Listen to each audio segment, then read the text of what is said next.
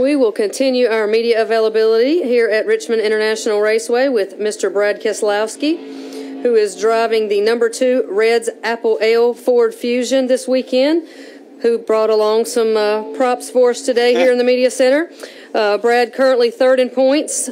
Talk a little bit about this weekend, your sponsor and your props up here.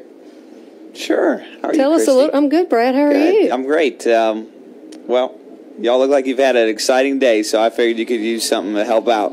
But no, we got a lot of great things going on. Obviously, a good start for us this year, and I know you guys got a lot of things going on too. But doing some different things, obviously with Motor Cores, branching out and doing the Reds car this weekend, and something kind of new and different.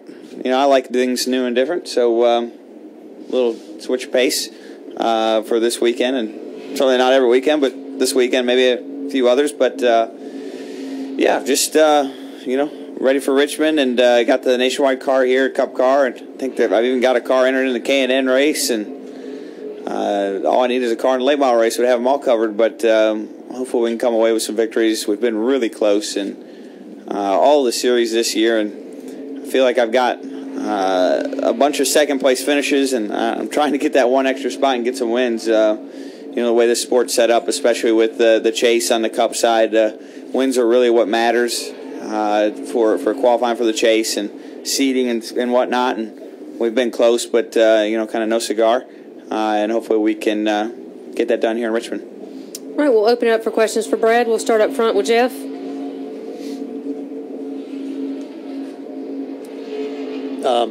Jeff Gluck from USA Today.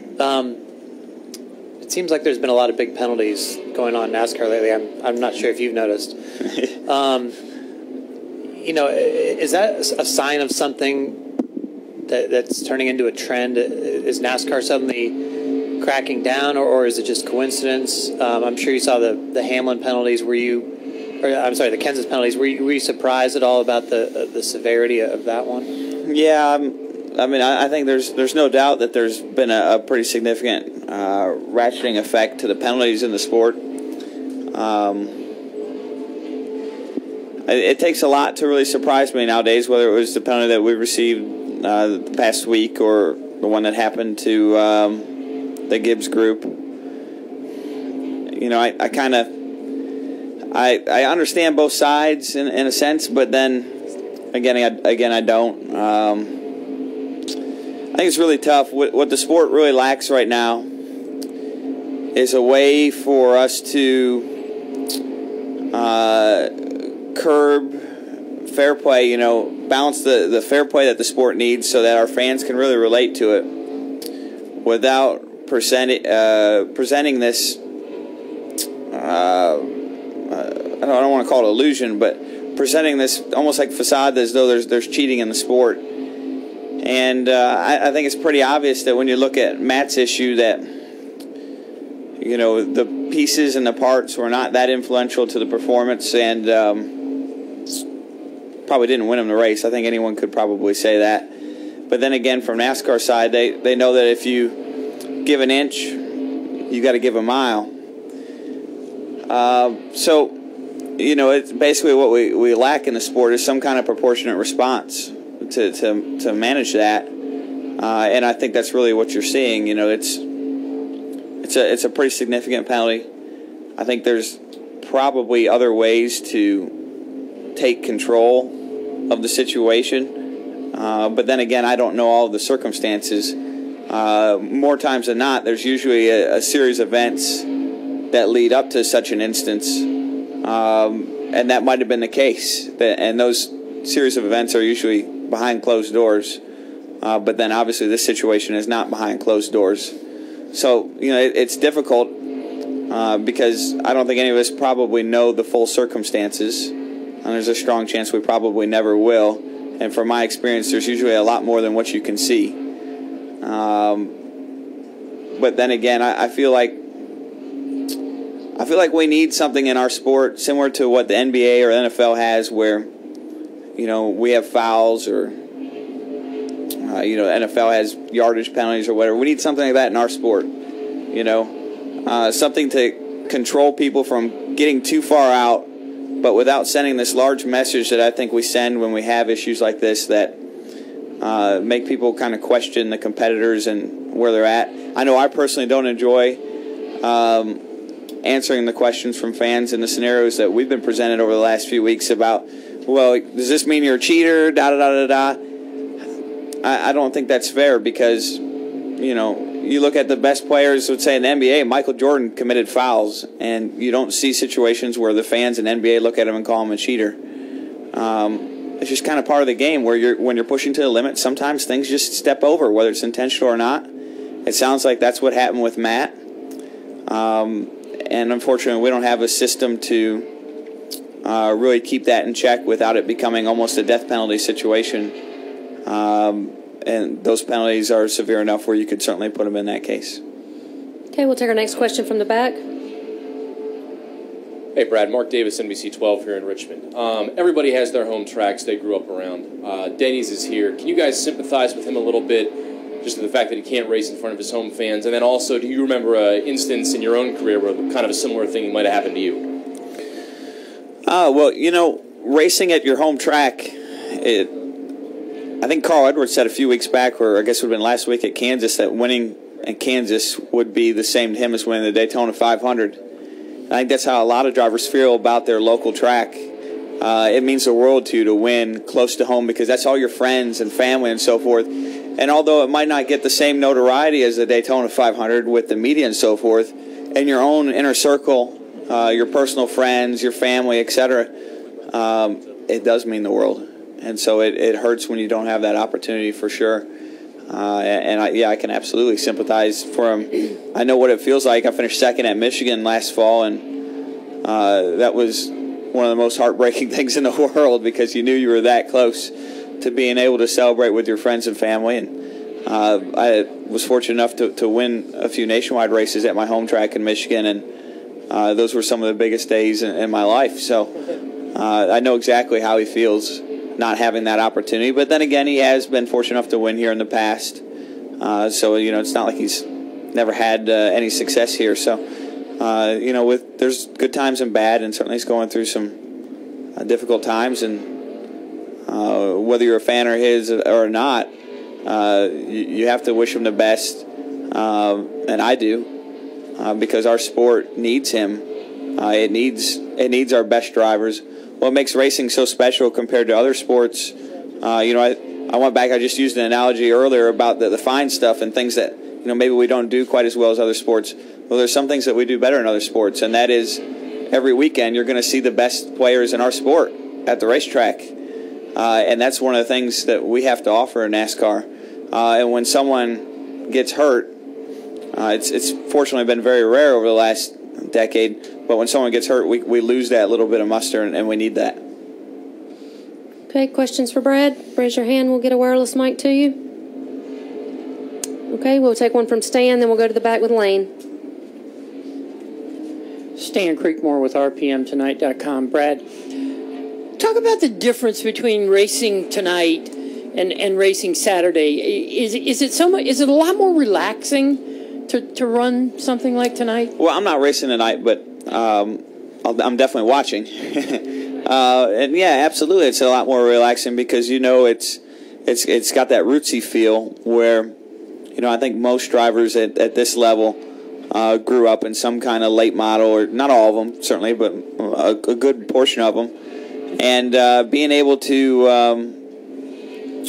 race and reconnect with those roots it's like going home and seeing your old family dog. You know, it's that same kind of feeling. You just smile and enjoy it, and it, you know, it's almost like a recollection of your past more than anything else, and I think you just appreciate it. Okay, we'll take one in the back from Lane, then come up to Hank. Brad, in talking with people that have been through an appeals process before, what are you hoping to see next week, and how optimistic are you that something might be changed even though the track record isn't great? Well, I personally won't be sitting in it, so I don't know exactly how the appeal goes, and I haven't really asked that much question-wise as far as how it works. So, you know, my hopes are obviously that it gets 100% repealed. You know, that's my hopes. But realistically, I would say that's probably not going to happen. So, you know, I just I'm just going to stand by and watch and let Roger and his guys figure it out. That's what they're good at, and I'm good at driving the car. They're good at those situations. So, I'm going to let Roger do what he does and hope for the best. Okay, we'll take a question here from Hank up front. Hank Kurz with AP. What do you think drivers, as a rule, how they feel about what happened to Matt? I mean, apparently the engine part that was faulty or was too light was something, that they never touched. I think an objective driver who has experience in the sport that really understands what's going on is probably going to feel bad for him and feel like he probably didn't deserve what he got. Certainly there's going to be those that aren't objective. But I can tell you that if I had what he had last weekend, I wouldn't have finished any better. And that's just looking at it objectively. I think there's probably some drivers that won't tote that line because they don't want to put their name out there and, make it look like they're disagreeing with the call. But I think anyone in an objective closed setting would probably tell you that at this level, and certainly feel bad for him because at the end of the day, Matt doesn't put together the car, and heck, in this particular situation, his team didn't even put together the engine. So it's a difficult situation at best, but and again, in the defense of NASCAR side, there's got to be a line in the sand somewhere, and obviously they went over the line in the sand, and then it's just a question of whether the penalty fits the crime. Okay, we'll take our final question right here in the middle. Hey, Charlie Lefler, Richmond Suburban Newspapers. It wasn't too long ago you were considered one of the young guys out here. You look at the race tonight, you got a couple, 15, 16-year-olds. Yeah. Does that start to make you feel old? Yeah, it doesn't make me feel younger. It doesn't. I feel like looking at the history I had in the sport, growing up in it and so forth, I feel like I was really fortunate where at their age I didn't feel that way. I didn't get my first opportunity to really drive a stock car till I was, dang near 17 years old, and that was a local track. I guess you would call it a factory stock. And I didn't get a chance to do anything in NASCAR till I was 21, 22 years old, something like that.